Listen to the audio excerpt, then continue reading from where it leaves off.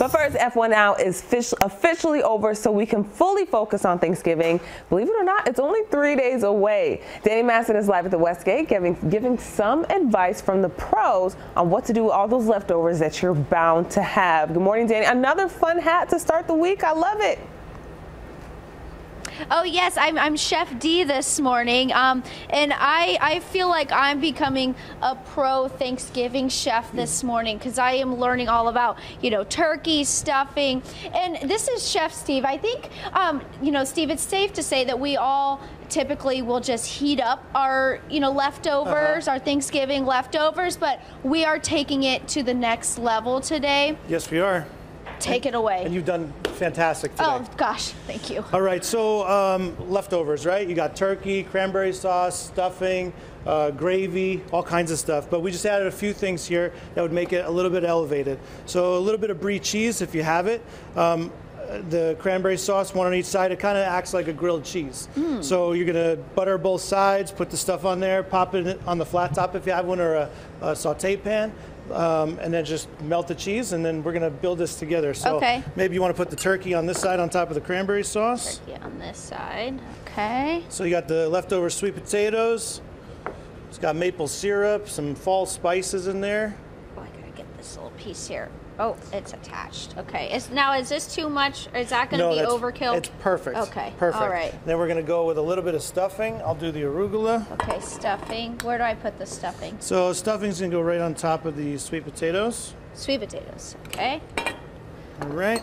So this is pretty much the sandwich that we're going to do at Sid's this Thanksgiving. So Sid's is going to be open from 11 to 2. We're going to do this. And that's at the Westgate. Yep, at the Westgate. Nice Thanksgiving grilled cheese, I think that's good. I think it looks great. But you're the pro, but I think it looks good. No, it looks great. Okay. And we're going to top it off with a little bit of the gravy. Okay. Gravy. Right. How did you come up with this? I mean, well, a lot of people do very similar things, but I just like the brie cheese, and it's basically just taking everything and not microwaving it like normal. You can make a quesadilla. That's another great one. Ooh. You take a quesadilla, cut it, you put 4 little things there, roll it up, sear it on the flat top. It's pretty good. I love it. I love the brie cheese addition to this. So now you're just gonna, you would butter this up, pop it in the oven. Okay. And then here we are with little TV magic here. You have one ready. TV magic. Voila. It's ready to go. Right. All right. My mouth is watering. I have to try this. Absolutely. I think I should try it. Okay. One for you. Thank you.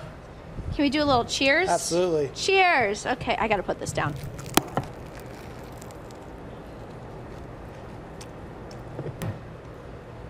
That might be the best sandwich I've ever had. Oh, thanks. Wow. The cranberry and the brie, oh my God, and the sweet potato in Kira Cup. I'm going to send it back to you because I got to enjoy this sandwich. Okay, Danny, I will say that me and Danielle here in the studio are very jealous of you right now because that looks very good. So thank you for bringing us that inspiration today. We need that. You're so welcome. I'll take a bite for you now. Appreciate you. Oh, such a giver. Thanks, Danny.